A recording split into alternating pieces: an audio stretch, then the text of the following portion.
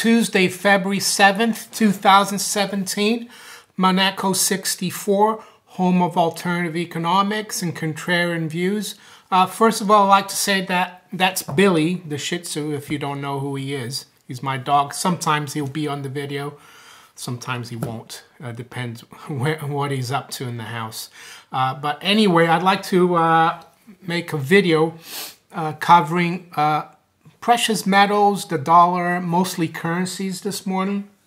Mainly because yesterday I found it was an interesting day for gold. I've been following gold for over 15 years, or about 15 years, I would say. And I know pretty much the patterns that the price of gold follows during the day. And yesterday was a rare day, in my opinion. Gold firmed up all along, during the U.S. hours,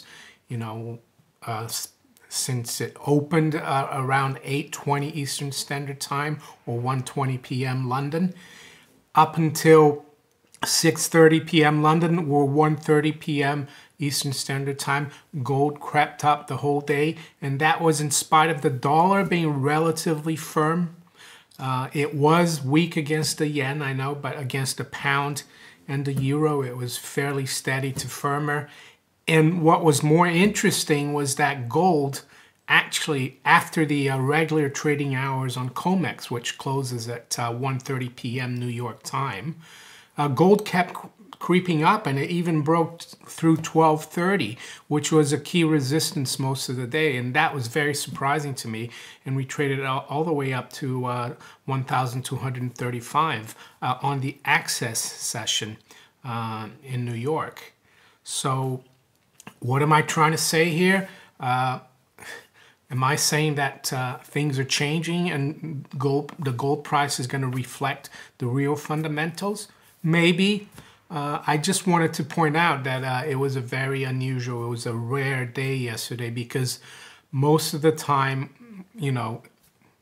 when the gold price is fairly firm in the afternoon in London, early afternoon New York time, if you see the dollar creeping up, how it did late yesterday, invariably gold drops.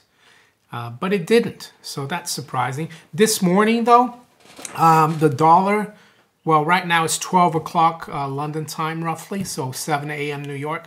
The dollar is fairly strong. We're up back above 100 on the dollar index. We're at 100.61. It's up 0.71, so fairly strong, particularly against the pound. The pound is down almost 100 pips at 123.73, down 0.75%. The euro is down about 0.7% as well. And the dollar has strengthened against the yen, back above 112. It's 112.40, so up 0.2% roughly. And yeah, gold is down, but it's at 12.30, which is down about $5 from the high yesterday. And it's still up about $10 on the week. And that's in spite of a stronger dollar. So what I'm trying to say here as well is that gold can also go up when the dollar goes up. That happened, I think, in 07, 08. So, just because the dollar index is firming up a bit doesn't mean gold is going to go lower. Even though we're lower here today, on the week, we're firmer. What else? The Dow is up 52 points at 20,100. S&P up 5 at almost 2,300. It's at 2298. But what I wanted to talk more about is the currency markets. I think the euro was fairly weak yesterday, and gold was quite strong against the euro yesterday as well, mainly because there's a lot of political uncertainty in Europe, particularly in France. We're seeing the spread between the 10-year French government yield and the German government yield widen quite far. Let's see here. Yeah, it's the widest it's been for a while, which means there's political risk. One of the candidates in France, the Fillon, who's Marine Le Pen's main opposition, he's been having problems, political problems in terms of corruption. He came out yesterday with a speech saying, you know, he supposedly paid his wife a lot of money, but he said she was working for him, and he kind of tried to put it under the carpet. The markets didn't really seem to like it. So in terms of bonds, let's have a look here, an overview of European bonds this morning, and the yields, of course. So France right now, the yield has dropped 4 basis points. So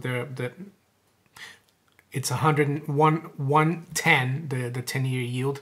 The German is about 0.37. So that's narrowed a bit. But in the last month, the 10-year French yield has gone up 27 basis points, and the German's only gone up 8. So that shows that there's risk there. Italy is still, you know, that yield is up about 37 basis points on the month. It's at 233. I would say, you know, I've worked in the bond markets for years in the city, and yes, they're creeping up, but I don't think it's anything disastrous at the moment. This is fairly, how can I say, controlled. There is no panic here at the moment, and I'll keep an eye on the yields. The US 10-year yield is 242. We've crept up to around 250 in the last week or so. Seems to be a good resistance. So yeah, the other thing I wanted to point out is the price of gold in British pounds. That's back up to 995, you know, after being down to 940 a few weeks ago. So we are almost back up to 1,000. We dropped to, I think, around 900 when we had that big correction in December. And the recent high in the price of gold is about 1,067. And it just goes to show that it's a good currency to have, gold. And, you know, especially when your national currency is basically being debauched or debased. It's always a good protection to have. So yeah, as I finish here, it's 12:15 London time, 7:15 a.m. Eastern Standard Time. So gold right now 1230.50, down about 5. The dollar index is at par 59. So yeah, that's what I wanted to talk about.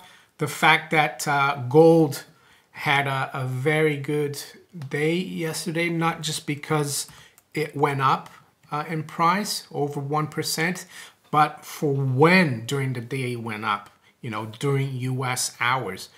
That tells me we need to keep an eye on it, and it tells me that probably this move higher is for real.